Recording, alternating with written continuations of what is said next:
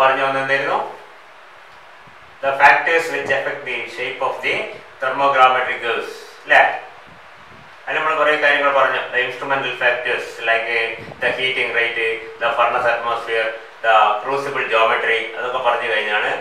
Next is the sample characteristics. നമ്മൾ ഒരേ sample തന്നെ, ഒരേ സാമ്പിൾ എന്ന് പറഞ്ഞാൽ ഒരേ സബ്സ്റ്റൻസിന് ഡിഫറെൻറ്റ് സാമ്പിൾസ് എടുത്തു കഴിഞ്ഞാൽ you can see that there will be variations and also according to the quantity, the particle size, ഇതൊക്കെ നമ്മുടെ തെർമോഗ്രാമെട്രിക് കർവിന്റെ ഷേപ്പിനെ ബാധിക്കുന്ന കാര്യമാണ്. For example the quantity of the sample. Usually നമ്മളിപ്പോൾ പറഞ്ഞിരുന്നത് എന്താണ്? Sample characteristics. നമ്മൾ നേരത്തെ പറഞ്ഞത് ഇൻസ്ട്രുമെന്റൽ ഫാക്ടേഴ്സ്. നമ്മൾ എടുക്കുന്ന സാമ്പിളിന്റെ സ്വഭാവം അനുസരിച്ചും TG കർവിന്റെ ഷേപ്പിന് ചെറിയ ചെറിയ മാറ്റങ്ങൾ വരാം. ഞാൻ നേരത്തെ പറഞ്ഞു ചെറിയ ചെറിയ മാറ്റങ്ങൾ, ചിലപ്പോൾ കുറച്ച് സീരിയസ് ആയ മാറ്റങ്ങൾ ഉണ്ടാവാം. ക്വാണ്ടിറ്റി നമ്മൾ സാധാരണ ഒരു തെർമോഗ്രാം റെക്കോർഡ് ചെയ്യാൻ എടുക്കുന്ന വളരെ ചെറിയ ക്വാണ്ടിറ്റിയാണ്. Even in some cases it is even less than A milligram. Usually 5 or 10 milligrams.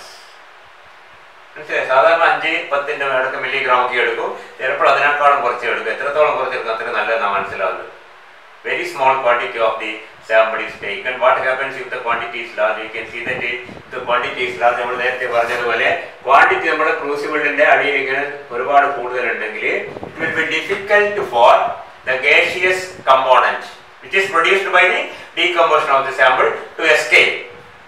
Escape ചെയ്താൽ മാത്രമേ മാസ് കുറയൂ. മാസ് കുറഞ്ഞാൽ മാത്രമേ സിഗ്നൽ റെക്കോർഡ് ചെയ്യാവൂ. മാസ് കുറയാത്ത കാലത്തോളം നമുക്കറിയാം അത് കോൺസ്റ്റന്റ് പ്ലാറ്റ്യൂ ആയിട്ടാണ് നിൽക്കുന്നത്. മനസ്സിലായില്ലേ? അപ്പോൾ മാസ് കുറയണമെങ്കിൽ ഗാസിയസ് കമ്പോണന്റ് പുറത്തേക്ക് പോകണം. അപ്പോൾ പോകണമെങ്കിൽ എന്താണ്? സാമ്പിളിന്റെ ക്വാണ്ടിറ്റി ഏറ്റവും കുറഞ്ഞിരിക്കുന്നതാണ് നല്ലത്. ഒരു എക്സാമ്പിൾ ബുക്കിൽ ഒരു സ്ഥലത്ത് പറഞ്ഞിരിക്കുന്നത് വെച്ചാൽ ഇത് കേസ് ഓഫ് നമ്മൾ നേരത്തെ കണ്ട എക്സാമ്പിൾ ആണ് കോപ്പർ സൾഫേറ്റ് പെന്റാഹൈഡ്രേറ്റ്.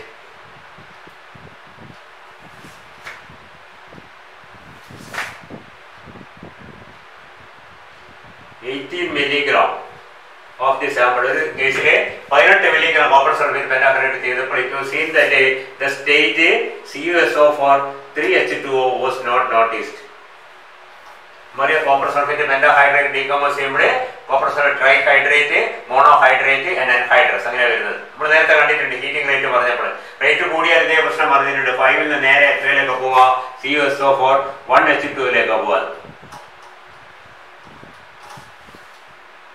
ഇത് 5H2O, ഇത് 3H2O, ഇത് 1H2O ആണെങ്കിൽ ഈ രണ്ടാമത്തെ സ്റ്റേജ് നമ്മൾ അന്ന് പറഞ്ഞിട്ടുണ്ടായിരുന്നു ഹീറ്റിംഗ് റേറ്റ് കൂടിയപ്പോൾ ഇത് കാണൂല, അതിന് പറയുക ഇൻഫ്ലക്ഷൻ ആണെന്നൊക്കെ പറഞ്ഞ ഓർമ്മയുണ്ടോ?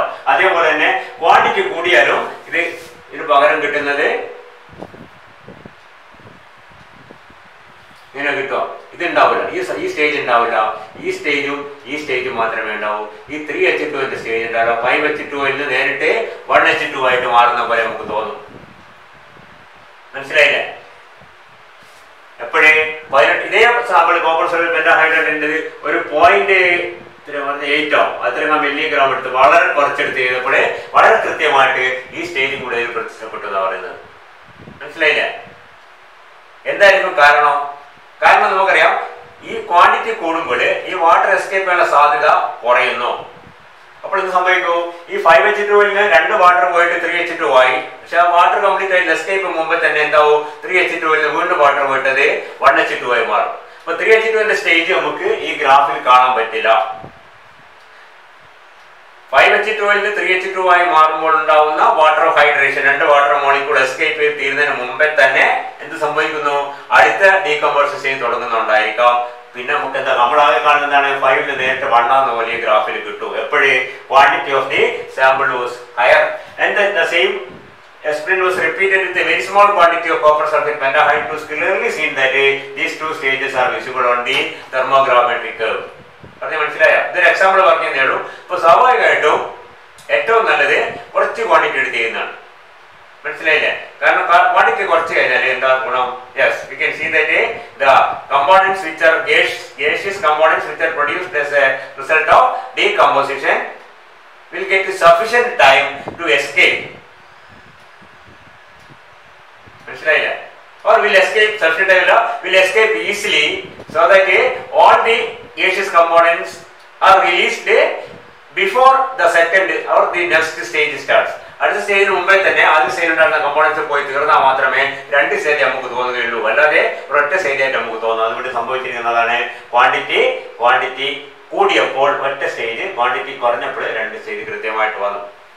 അപ്പൊ ചില സ്റ്റേജിലാണ് എല്ലാത്തിനും ഇങ്ങനെ വരണമെന്നില്ല. അപ്പൊ ചില കേസിലെങ്കിലും എന്താണ്, the quantity of the sample is very decisive, and if you take a large quantity, some of the intermediate stages or intermediate stages may be lost on the curve. കർവിൽ കാണില്ല, may go unnoticed. ലോസ്റ്റ് എന്നല്ല, go unnoticed, കാണാതെ പോകും. പറയുന്നത് clear ആവുന്നുണ്ടോ? അപ്പോൾ TG കർവിൽ എല്ലാ ഘട്ടങ്ങളും കൃത്യമായിട്ട് കാണാൻ ഏറ്റവും നല്ല എന്താണ്, വളരെ കുറച്ച് സാമ്പിൾ എടുക്കുക. കുറച്ച് മാത്രമല്ല, അടുത്തത് എന്താണ് നമുക്കറിയാം, പാർട്ടിക്കിൾ സൈസ് എന്തായിരിക്കണം, അതും വളരെ ക്ലിയർ ആണ്. ഫൈൻലി പൗഡർഡ് ആയിരിക്കണം, വെരി ഫൈൻ പാർട്ടിക്കിൾ സൈസ് കൂടിയാലും നമ്മൾ നേരത്തെ പറഞ്ഞ ഇതേ പ്രശ്നം ഉണ്ടാവും. മനസ്സിലായില്ലേ? പാർട്ടിക്കിൾ സൈസ് കൂടിയാൽ അതിൽ gaseous components or gaseous products escape ചെയ്ത് പോകാനുള്ള ടൈം കൂടുതലെടുക്കും. ടൈം കൂടുതലെടുത്ത് കഴിഞ്ഞാൽ എന്താ കുഴപ്പം, അപ്പോഴേക്ക് അടുത്ത സ്റ്റേജ് ചിലപ്പോൾ തുടങ്ങിയപ്പോൾ അപ്പോൾ വീണ്ടും എന്താണ്, ഒരു സ്റ്റേജ് മാത്രം, ഇതിനകത്ത് ഒരു സ്റ്റേജ് ചിലപ്പോൾ നമുക്ക് മിസ്സായി പോകും. ഗ്രാഫില് നോട്ടീസ് ചെയ്യാതെ പോകും, ഗ്രാഫില് ആ സിഗ്നല് വരാതെ പോകും. പറയുന്ന മനസ്സിലാകുന്നുണ്ടോ? ഇവിടെ അടുത്തൊരു സ്റ്റേജ് ഉണ്ട്, അത് കഴിഞ്ഞിട്ട് അടുത്ത സ്റ്റേജ്. ഒരു എക്സാമ്പിൾ പറഞ്ഞാൽ copper sulphate പെന്റാഹൈഡ്രേറ്റ്, copper sulphate ട്രൈഹൈഡ്രേറ്റ്, copper sulphate monohydrate. ഈ ട്രൈഹൈഡ്രേറ്റ് നേരത്തെ നമ്മൾ ഹീറ്റിംഗ് റേറ്റ് കൂടിയപ്പോഴും കാണാനില്ലായിരുന്നു, ക്വാണ്ടിറ്റി കൂടിയപ്പോഴും കാണാനില്ലായിരുന്നു. ഒരു എക്സാമ്പിൾ പറഞ്ഞു കഴിഞ്ഞാൽ അതുപോലെ ഒരുപാട് വേറെ എക്സാമ്പിൾസ് കാണും. ഓരോന്നിന്റെ എക്സാമ്പിളൊക്കെ പഠിച്ചാൽ നമുക്ക് ബുദ്ധിമുട്ടാണ്. മനസ്സിലാക്കുക, അതിന്റെ ഏറ്റവും നല്ലത് കുറഞ്ഞ ക്വാണ്ടിറ്റി, കൂടിയ അല്ലെങ്കിൽ കുറഞ്ഞ പാർട്ടിക്കിൾ സൈസ്, കൂടിയ പൗഡേർഡ് ഫോം, ഏറ്റവും നല്ല ഫൈൻലി പൗഡേർഡ് ഫോം. പിന്നെന്താണ്, കംപ്രസ്ഡ് സാമ്പിൾ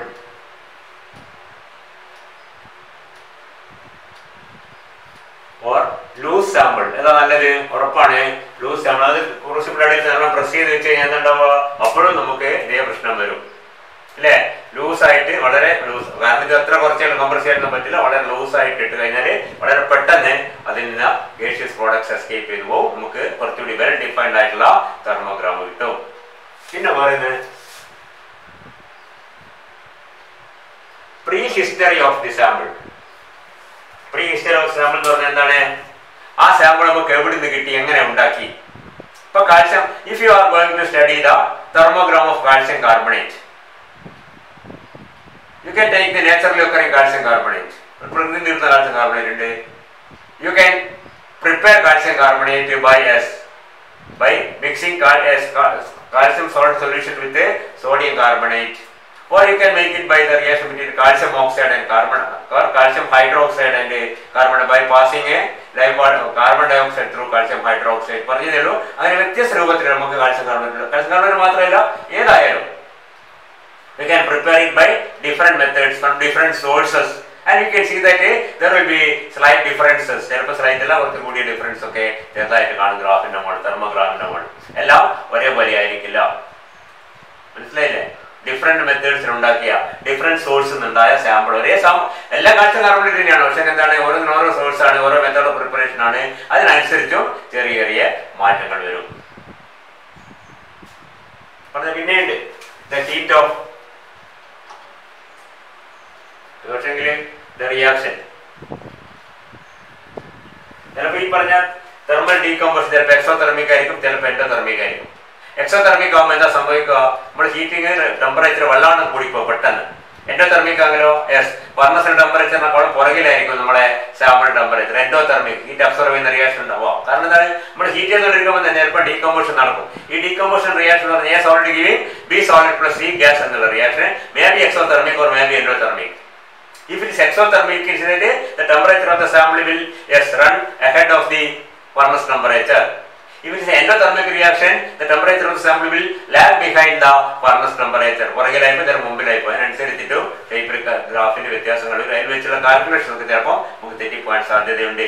അപ്പൊ ഇതൊക്കെ നമ്മുടെ തെർമോഗ്രാമിന്റെ ഷേപ്പിനെ ബാധിക്കുന്ന സാമ്പിൾ ക്യാരക്ടറിസ്റ്റിക് ആണ്. നേരത്തെ പറഞ്ഞതാണ് ഇൻസ്ട്രുമെന്റൽ ഫാക്ടേഴ്സ് ആണ്, മൊത്തം കൂടുന്നതാണ്. ഇത് ഈ പറഞ്ഞ എല്ലാ കാര്യങ്ങളും നമ്മുടെ തെർമോഗ്രാമിന്റെ ഷേപ്പിനെ ബാധിക്കുന്ന കാര്യങ്ങളാണ്.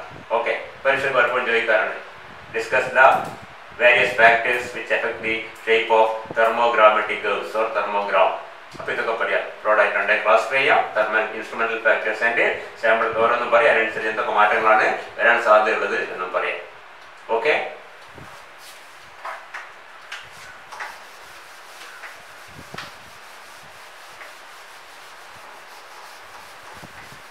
ഇതിന്റെ ഇൻസ്ട്രുമെന്റേഷൻ എന്താണ് തെർമോ ബാലൻസിന്റെ പ്രധാനപ്പെട്ട നമ്മൾ നേരത്തെ സൂചിപ്പിച്ചിട്ടുണ്ട്. ഒരു തെർമോ ബാലൻസിന് നമ്മുടെ സിലബസ് ഓരോ മെത്തേഡിന്റെയും ഇൻസ്ട്രുമെന്റേഷൻ അതായത് അതിന്റെ സെറ്റപ്പും കൂടി നമ്മളൊന്ന് മനസ്സിലാക്കണം. അത് ഓപ്റ്റിക്കൽ മെത്തേഡ്സ് ആയാലും തെർമൽ മെത്തേഡ്സ് ആയാലും ഇലക്ട്രിക്കൽ മെത്തേഡ്സ് ആയാലും എല്ലാത്തിനും ഇതിന്റെ ഇൻസ്ട്രുമെന്റേഷൻ എന്ന് പറയും. നമുക്കറിയാം നമ്മളിപ്പോ സ്പെക്ട്രോമൊക്കെ പഠിക്കുമ്പോൾ സ്പെക്ട്രോമീറ്ററിന്റെ ഇൻസ്ട്രുമെന്റേഷൻ സ്പെക്ട്രോമീറ്ററിന്റെ ഭാഗങ്ങൾ അതിന്റെ സോഴ്സ്, അതിന്റെ സാമ്പിൾ ഫോൾഡർ, അതിന്റെ എന്താണ് മോണോക്രോമേറ്റർ, ഫിൽറ്റർ, മറ്റേ റെക്കോർഡർ എന്ന കുറെ ഭാഗങ്ങളില്ലേ. അതേപോലെ തെർമോഗ്രാമെട്രി തെർമോ ബാലൻസ് നമ്മൾ പറഞ്ഞ ആ ബാലൻസിന് പറയുന്നത് തെർമോ ബാലൻസ് എന്നാ പറയാം.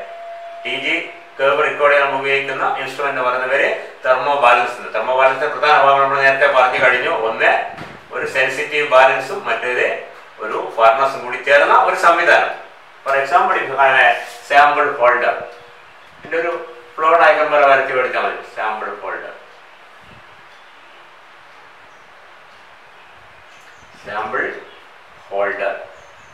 ഒരു സാമ്പിൾ അവിടെയാണ് സാമ്പിൾ ഉണ്ടാവും. ചിലപ്പോൾ ക്രൂസിബിളിലോ അല്ലെങ്കിൽ ചെറിയ ഫോണിലൊക്കെ നമ്മൾ സാമ്പിൾ വെക്കും. പിന്നെ എന്താണ്ടാവോ അതിനെ ചുറ്റിക്കൊണ്ട്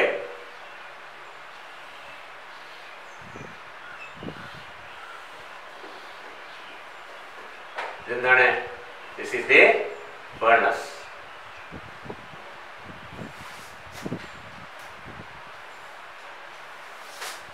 പിന്നെ എന്തുണ്ടാവും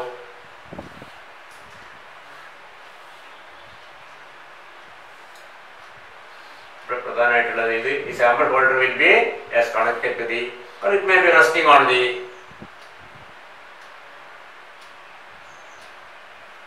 balance ഉണ്ടാവും. Very sensitive balance.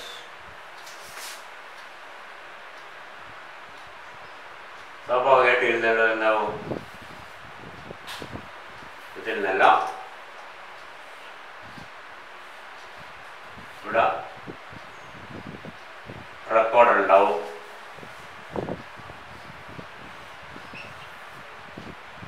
Temperature control ഉണ്ടാവും. ഫർണസ് ടെമ്പറേച്ചർ സെൻസർ ഉണ്ടാവും. ടെമ്പറേച്ചർ സെൻസ് ചെയ്യണം. അതും ഇതിലേക്ക് റെക്കോർഡറിലേക്ക് പോകണം. ഇത് റെക്കോർഡറിലേക്ക് പോകണം. ബാലൻസ് എന്നുള്ളത് സാധാരണ എന്താണ് വെയിറ്റും വേണം ടെമ്പറേച്ചറും വേണം. വേ R plotting the mass of the sample against the temperature. പിന്നെ എന്താ ഇവിടെ അറ്റ്മോസ്ഫിയർ കൺട്രോൾ ഉണ്ടാവും. ഇത്രയൊക്കെ ഭാഗങ്ങളൊക്കെ കാണും. Of course you will have a sample temperature sensor. Sample temperature ഇത് ഫർണസ് ടെമ്പറേച്ചർ ആണ്. ഇത് സാമ്പിൾ ടെമ്പറേച്ചർ ആണ്. മനസ്സിലായില്ലേ? അപ്പോഴേ പ്രധാനമായിട്ട് ഒരു സാമ്പിൾ ഹോൾഡർ ഉണ്ടാവും. അത് എവിടെ ഇരിക്കുന്നുണ്ടാവുക? That will be inside of course A furnace. ഇത് ഫർണസ് ആണ്. ഫർണസിന്റെ ടെമ്പറേച്ചർ കൺട്രോൾ ചെയ്യേണ്ടി വരും. ഫർണസിന്റെ അറ്റ്മോസ്ഫിയർ നമുക്കറിയാം atmosphere we can record the thermogram in different atmospheres. നമ്മൾ അന്ന് പറഞ്ഞിട്ടുണ്ട് കഴിഞ്ഞ ക്ലാസ്സിൽ. ഇൻ വാക്വത്തിലോ ഇൻ എ പർട്ടിക്കുലർ ഗ്യാസിലോ ആ ഗ്യാസ് ഡൈനാമിക്കോ സ്റ്റാറ്റിക്കോ ഒക്കെ ആയിട്ടുള്ള ആ കൺട്രോൾ ഒക്കെ ചെയ്യുന്ന ഒരു അറ്റ്മോസ്ഫിയർ കൺട്രോൾ ഉണ്ടാവും. And the sample holder will be resting on A balance which will be continuously recording the mass. And of course the furnace temperature will be recorded by a sensor and that also will be recorded. ഇവിടുന്നാണ് നമുക്ക് എന്ത് കിട്ടുക? ഇവിടുന്നാണ് നമുക്ക് എന്ത് കിട്ടുന്നത്? അതിന്റെ read out അല്ലെ ഗ്രാഫ് കിട്ടുന്നത്. മനസ്സിലായി? റെക്കോർഡർ ആണ് ഇതെല്ലാം കൂടി ചേർത്ത് ഒരു ഗ്രാഫ്. ഇവിടുന്ന് ടെമ്പറേച്ചറും ഇവിടുന്ന് വെയിറ്റും കൂടി കമ്പൈൻ ചെയ്തിട്ട് അത് ഇലക്ട്രോണിക് സംവിധാനങ്ങളെ എല്ലാ ഡീറ്റെയിൽസിലും നമുക്ക് ഉണ്ടാവും. ഇത്രയൊക്കെ ഭാഗങ്ങൾ ഉണ്ടാവും. മനസ്സിലായില്ലേ? ഇതിൽ ഏറ്റവും പ്രധാനപ്പെട്ട സാധനം എന്താണ്? ബാലൻസ് തന്നെയാണ്. യാതൊരു സംശയമില്ല.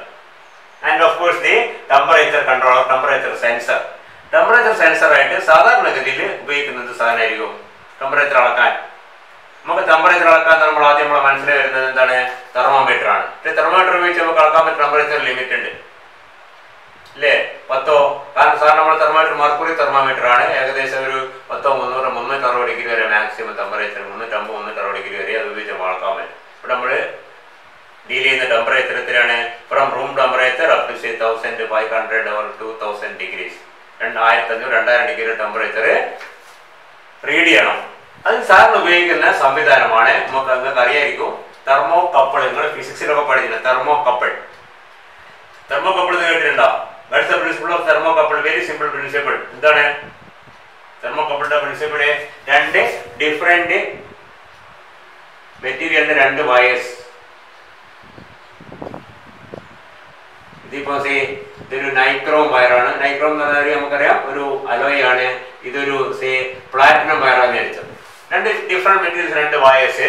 ഇത് രണ്ടും രണ്ട് സ്ഥലത്ത്, ഇത് രണ്ടാണ് അതിന്റെ ജോയിന്റ്സ്. ഈ രണ്ട് ജോയിന്റ്സ് അറ്റ് ഡിഫറെന്റ് ടെമ്പറേച്ചേഴ്സ് ആണെങ്കിൽ, if the joints are at two different temperatures, ഇവിടെ ടെമ്പറേച്ചർ വ്യത്യസ്തമാണെങ്കിൽ there will be an EMF induced into the circuit. അതാണ് അതിന്റെ principle. And the magnitude will be depending on the difference in temperature between the two junctions. ഈ രണ്ട് junctions, രണ്ട് വ്യത്യസ്ത wires, ഇതൊരു അലോയിന്റെ അല്ലെങ്കിൽ വേറെ പ്ലാറ്റിനം വയർ, ഇതൊരു എന്താണ് റോഡിയം വയറാണ്. ഇത് രണ്ടും കൂടി ഇങ്ങനെ കണക്ട് ചെയ്ത് വെച്ച് കഴിഞ്ഞാൽ, രണ്ട് സ്ഥലവും യോജിപ്പിച്ച് കഴിഞ്ഞാൽ, ഈ രണ്ട് ജോയിന്റ്സ് അല്ലെങ്കിൽ ജംഗ്ഷൻസ് രണ്ട് വ്യത്യസ്ത ടെമ്പറേച്ചറിൽ വരികയാണെങ്കിൽ, ഒരേ ടെമ്പറേച്ചറാണെങ്കിൽ യാതൊരു കുഴപ്പമില്ല, വ്യത്യസ്ത ടെമ്പറേച്ചർ വരികയാണെങ്കിൽ ഈ സർക്യൂട്ടിലെ ഒരു EMF ഇൻഡ്യൂസ് ചെയ്യപ്പെടുകയും ആ EMF ഈ പറഞ്ഞ ടെമ്പറേച്ചറിന്റെ ഡിഫറൻസിനനുസരിച്ച് കൂടുകയോ കുറയുകയും ചെയ്യും, പ്രൊപ്പോർഷണൽ ആയിരിക്കും. അതാണ് തെർമോകപ്പിളിന്റെ പ്രിൻസിപ്പിള്. അത് വെച്ചിട്ടാണ് സാധാരണഗതിയിൽ വെരി ഹൈ ടെമ്പറേച്ചർ, നിങ്ങൾ ഫിസിക്സ് പഠിച്ചിട്ടുണ്ടോ, അതിന്റെ ഡീറ്റെയിൽസ് ഒന്നും പഠിപ്പിക്കാൻ സമയം നമുക്ക് ആവശ്യമില്ല. എന്താണ് ഇത് വെച്ചിട്ടാണ് നമ്മൾ സാധാരണഗതിയിൽ വെരി ഹൈ ടെമ്പറേച്ചേഴ്സ് മെഷർ ചെയ്യുന്നത്. 500 ഡിഗ്രി, 800 ഡിഗ്രി, 900 ഡിഗ്രി, 1300, 1800, 2400 എന്നൊക്കെ പറഞ്ഞാല് yes, that is measured using A thermocouple. കാരണം നമ്മൾ മെഷർ ഇപ്പോൾ ഫർണസിൽ ഒരു ജോയിന്റ്, ഇവിടുത്തെ ഒരു ജംഗ്ഷൻ ഫർണസിലും ഒരു ജംഗ്ഷൻ പുറത്തുവാണെങ്കിൽ പുറത്തെ ടെമ്പറേച്ചർ ഫിക്സഡ് ആയിരിക്കും. ഇത് കൂടുതലനുസരിച്ച് EMF വ്യത്യാസപ്പെട്ടുകൊണ്ടിരിക്കും. അത് ഇൻസ്ട്രുമെന്റ് സെൻസ് ചെയ്യുന്നതിനനുസരിച്ച് ടെമ്പറേച്ചർ റെക്കോർഡ് ചെയ്യും. അതാണ് തെർമോകപ്പിളിന്റെ പ്രിൻസിപ്പിൾ. തെർമോകപ്പിൾ സാധാരണ ഉപയോഗിക്കുക. Because we are dealing with comparatively high temperatures. You cannot use A thermometer or something like that. തെർമോകപ്പിളാണ് ഉപയോഗിക്കുന്നത്, മനസ്സിലാക്കുക. എന്തിന്? Four sensing the temperature. ഞാൻ പറഞ്ഞ ഏറ്റവും പ്രധാനപ്പെട്ട ഭാഗം എന്താണ്? ബാലൻസ് ആണ്. ഈ ബാലൻസ് എന്തൊക്കെ സ്വഭാവങ്ങൾ ഉണ്ടായിരിക്കും ചെറുതായിട്ടൊന്ന് മനസ്സിലാക്കുക. ബാലൻസ് വളരെ സിമ്പിൾ ആൻഡ് വെർസറ്റൈൽ ആയിരിക്കണം. സിമ്പിൾ,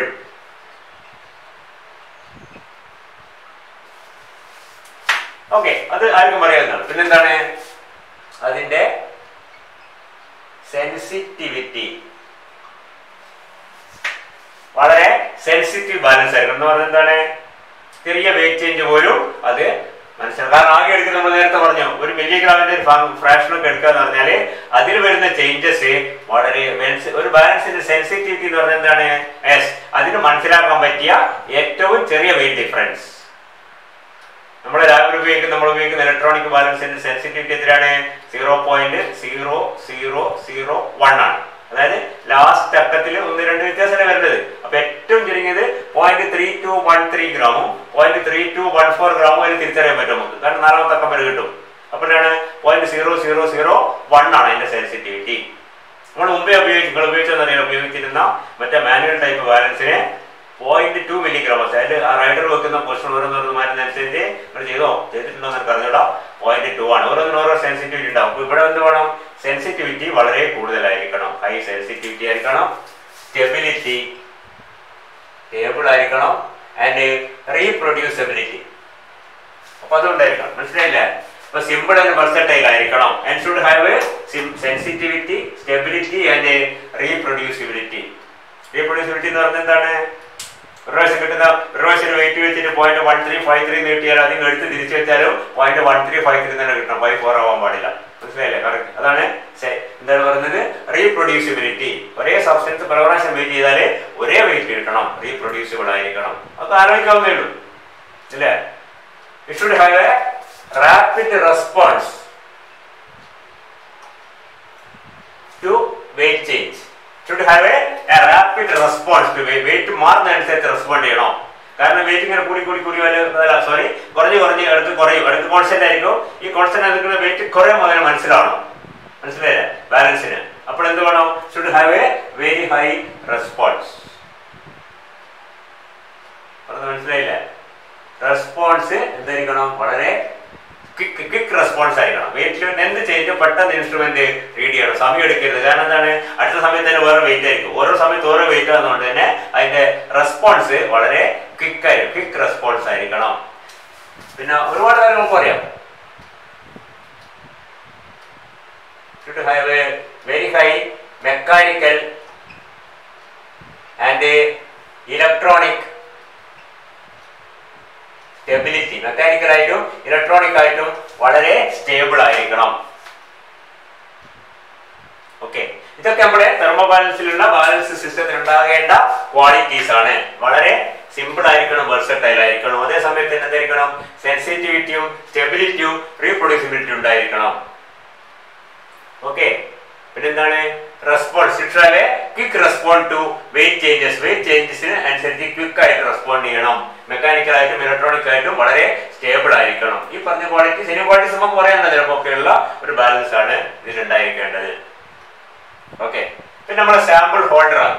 സാമ്പിൾ ഹോൾഡർ വെക്കുന്ന സാധനം കാണിച്ചിരിക്കുന്നത് ചെറിയൊരു, ഞാൻ നേരത്തെ പറഞ്ഞു, ചെറിയ നമ്മുടെ മനസ്സിലുള്ള ക്രൂസിബിൾ അല്ല, വളരെ കൊച്ചു ക്രൂസിബിൾ കാണും. ചെറിയ എന്താ നമ്മളെ ബാലൻസ് ഫോഴ്സസ് ഒക്കെ കൊണ്ട് പിടിക്കാൻ പറ്റിയ കൊച്ചു വളരെ ചെറിയ ഒരു സാമ്പിൾ ഹോൾഡർ ആയിരിക്കും.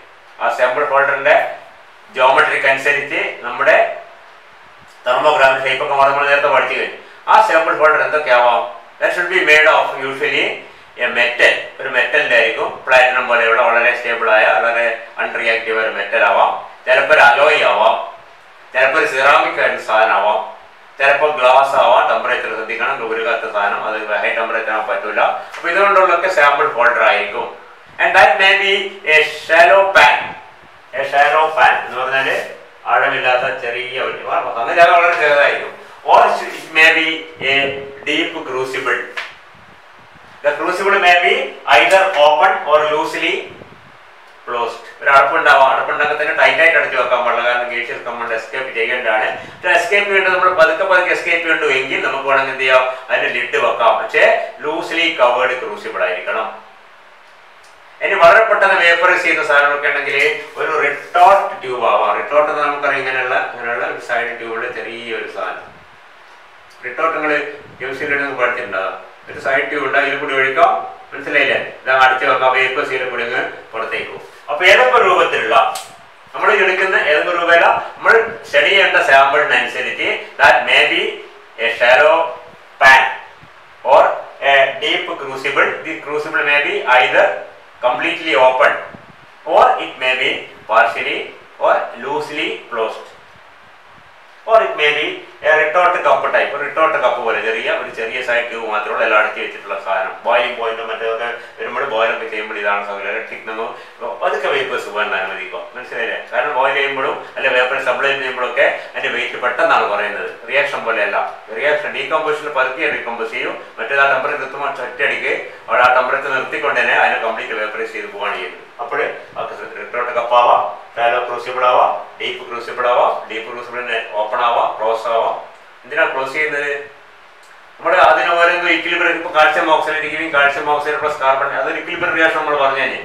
അങ്ങനത്തെ റിയാക്ഷനൊക്കെ കുറച്ചുകൂടി സ്ലോ ആയി സ്റ്റഡി ചെയ്യണമെങ്കിൽ അത് അടച്ചു വെച്ചിട്ട് പതുക്കെ ഗേഷ്യസ് കമ്പൗണ്ട് എസ്കേപ്പ് ചെയ്യാൻ അനുവദിച്ചു കഴിഞ്ഞാൽ നമുക്ക് വേറെ വിധത്തിലുള്ള ഗ്രാഫ് കിട്ടും. നമ്മൾ നേരത്തെ വേഗം പോകണമെന്നൊക്കെ പറഞ്ഞെങ്കിലും ചില കണ്ടീഷൻ നമുക്ക് അത് പതുക്കെ പോയാൽ മതി. എങ്കിൽ you can use A deep crucible or if further you can use a loosely closed deep crucible. If you want the gaseous components, gaseous products to be escaped very soon, very effectively, you can use a shallow pan. അത് ഓരോ സാമ്പിളിന്റെയും നമ്മൾ എന്ത് study ചെയ്യുന്നതിനനുസരിച്ചൊക്കെ മാറിക്കൊണ്ടിരിക്കും. ഇതൊക്കെ ഉപയോഗിക്കാം ഈ sample holder ആയിട്ട്. പിന്നെയുള്ളത് ഫർണസ് ആണ്. ഫർണസ് കുറച്ച് കട്ടിയുള്ള ഹെവിയായ ഫർണസ് ആവാം, അല്ലെങ്കിൽ വളരെ ലൈറ്റ് വെയിറ്റ് ഫർണസ് ആവാം. ലൈറ്റ് വെയിറ്റ് ഫർണസ് ആണെങ്കിൽ, ഭാരം വളരെ കുറവാണെങ്കിൽ അതിന്റെ ടെമ്പറേച്ചർ ലീനിയർ ആയിട്ട് മെയിൻറ്റെയിൻ ചെയ്യാൻ കുറച്ച് പ്രയാസമാണ്. It will be difficult to maintain a linear rise in temperature in the case of a light weight furnace. ഈ ഫർണസ് ഉണ്ടാകുന്ന സാധനങ്ങൾ വെയിറ്റ് കുറഞ്ഞാണെങ്കിൽ അത് നമ്മൾ കൃത്യമായിട്ട് 1 ഡിഗ്രി 2 ഡിഗ്രി പെർ മിനിറ്റ് അല്ലെങ്കിൽ 1/2 ഡിഗ്രി പെർ മിനിറ്റ് എന്നൊക്കെ കൺട്രോൾ ചെയ്യാൻ ലേശം ബുദ്ധിമുട്ടാണ്. പക്ഷേ അതിന്റെ ഗുണമുള്ളത് എന്താണെന്ന് വെച്ചാൽ that can easily B cooled. കാരണം നമ്മൾ നേരത്തെ പറഞ്ഞിട്ടുണ്ട്, ഒരു സാമ്പിൾ റെക്കോർഡ് ചെയ്ത് കഴിഞ്ഞാൽ ടെമ്പറേച്ചർ 30,500 എത്തി കഴിഞ്ഞിട്ട് അടുത്ത റെക്കോർഡ് ചെയ്യണം, പിന്നെ തിരിച്ച് 1000 ഇവിടെ താഴേക്ക് വരണം. അത് കൂളിംഗ് സമയം എടുക്കും. കൂളിംഗ് സംവിധാനം ഉണ്ടെങ്കിൽ പോലും it will take time, and this type of cooling will be somewhat easy or it will take much less time in the case of a lightweight furnace. Whereas if the furnace is heavy, very thick walled അലോയൊക്കെ കൊണ്ട് ഉണ്ടാക്കിയതാണെങ്കിൽ that will be having a very linear heating. വളരെ കൃത്യമായ temperature പതുക്കെ കൂട്ടിക്കൊണ്ടുവരാൻ പറ്റും. പക്ഷെ പതുക്കെ കൂട്ടിക്കൊണ്ടിരുന്ന പോലെ തന്നെ അത് തണുക്കണമെങ്കിലും പതുക്കെ പറ്റും. ലൈറ്റ് വെയിറ്റ് ആണെങ്കിൽ പെട്ടെന്ന് തണുക്കും, പെട്ടെന്ന് ചൂടാവും. ഹെവി വെയിറ്റ് ആണെങ്കിൽ പതുക്കെ ചൂടാവും, പതുക്കെ തണുക്കും. രണ്ടിനും ഗുണമുണ്ട് ദോഷമുണ്ട്. പതുക്കെ ചൂടാകുന്ന നല്ലത്, പക്ഷെ വേഗം തണുക്കുകയും വേണം. മനസ്സിലായില്ലേ? അപ്പൊ രണ്ടും കൂടി നടക്കുമല്ലോ. അപ്പൊ ഓരോ എക്സ്പെരിമെന്റ് വേണ്ടനുസരിച്ച് നമുക്ക് ഒരു സാമ്പിൾ മാത്രമേ ചെയ്യാനുള്ളൂ. എങ്കിലും വേണം നമുക്ക് ഈ ഫർണസ് കുറച്ച് ഹെവി വെയിറ്റ് ആകുന്നത് നല്ലതാണ്. കാരണം എന്താണ്, പിന്നെ പതുക്കെ തണുത്തോളം കുഴപ്പമില്ല. നമുക്ക് ഒരുപാട് സാമ്പിളൊക്കെ പെട്ടെന്ന് ചെയ്യാനുള്ളെങ്കിൽ ഒരു ഹെവി ഫർണസ് ആണെങ്കിൽ അത് ഓരോ പ്രാവശ്യവും തണുത്ത് വരാൻ കുറെ സമയം എടുക്കുകയും നമുക്ക് ടൈം വേസ്റ്റ് ആവുകയും ചെയ്യും. മനസ്സിലായില്ലേ? Anyway the furnace should be capable of being heated at A linear heating rate. മനസ്സിലായില്ലേ? അത് വേണം, അത്യാവശ്യമാണ്. ലീനിയർ ഹീറ്റിംഗ് റേറ്റ് ചെയ്താൽ മാത്രമേ നമുക്ക് വെൽ ഡിഫൈൻഡ് ആയിട്ടുള്ള തെർമോ ഗ്രാവിമെട്രിക് കേർവ്സ് കിട്ടുകയുള്ളൂ. എത്രത്തോളം നമ്മൾ നേരത്തെ പറഞ്ഞു, എത്രത്തോളം പതുക്കെ ഹീറ്റ് ആകുന്നു അത്രയും നല്ലതാണ്. പക്ഷേ വളരെ സ്ലോ ആയി ഹീറ്റ് ചെയ്ത് കഴിഞ്ഞാൽ it will take much time. നമ്മളന്ന് പറഞ്ഞിട്ടുണ്ട്, ഒരുപാട് മണിക്കൂറുകളും ദിവസങ്ങളും എടുക്കും ചിലപ്പോൾ നമ്മൾ റൂം ടെമ്പറേച്ചറിൽ നിന്ന് 1500-2000 ഡിഗ്രി എത്താൻ വേണ്ടി. അതിനത്ര സമയം നമുക്ക് ഉണ്ടാവില്ല. അതുകൊണ്ട് തന്നെ ഒരു കോംപ്രമൈസ് എന്ന നിലയിൽ തീരെ മോശമല്ലാത്തതും എന്നാൽ വളരെ കൂടാത്തതുമായ ഒരു ഹീറ്റിംഗ് റേറ്റ് നമ്മൾ സെലക്ട് ചെയ്യേണ്ടി വരും. അത് ഇൻസ്ട്രുമെന്റ് നമ്മൾ അതിനുള്ള കൺട്രോളൊക്കെ ഉണ്ടായിരിക്കും. ഹീറ്റിംഗ് റേറ്റ് ഇത്ര ഡിഗ്രി പെർ മിനിറ്റ് എന്നൊക്കെ കൺട്രോൾ ചെയ്യാൻ പറ്റും. ഓക്കെ. പിന്നെ atmospheric control should be provision for passing different gases or passing no gas at all. ഒന്നും ചെയ്യാതിരുന്നാല് സംഭവമൊന്നുമില്ല. അതിലുള്ള എയർ ഉണ്ടാവും, അത് പതുക്കെ ഡിഫ്യൂസ് ചെയ്ത് പോക്കോളും. ചിലപ്പോഴേ ഒരു സിലിണ്ടറിൽ എയർ കംപ്രസ് ചെയ്തിട്ട് പതുക്കെ തുറന്നു വിടും, ഇതിൻ്റെ ഉള്ളിൽ കൂടി ഫർണസിന്റെ ഉള്ളിൽ കൂടി. അപ്പൊ എന്താണ് അത്? ഡൈനാമിക് എയർ എന്ന് പറയും. മറ്റൊരു സ്റ്റാറ്റിക് എയർ ആണ്. ഒന്നും ചെയ്തില്ല എങ്കിൽ അറ്റ്മോസ്ഫിയറിൽ പ്രത്യേകിച്ച് നമ്മളൊന്നും ചെയ്യുന്നത് ഒരു ഗ്യാസ് വരെ കൂടി പാസ് ചെയ്യുന്നില്ല. ഗ്യാസ് എന്ന് പറഞ്ഞാൽ എന്താണ്? നമ്മൾ നേരത്തെ പറഞ്ഞു, വാക്വം ആവാം, ഇനർട്ട് ഗ്യാസ് ആവാം, നൈട്രജനോ ആർഗണോ ഒക്കെ ആവാം, എയർ ആവാം. മനസ്സിലായില്ലേ? ഒന്നും ചെയ്യാതിരുന്നാൽ അതെന്താണ്? അത് സ്റ്റാറ്റിക് എയർ ആണ്.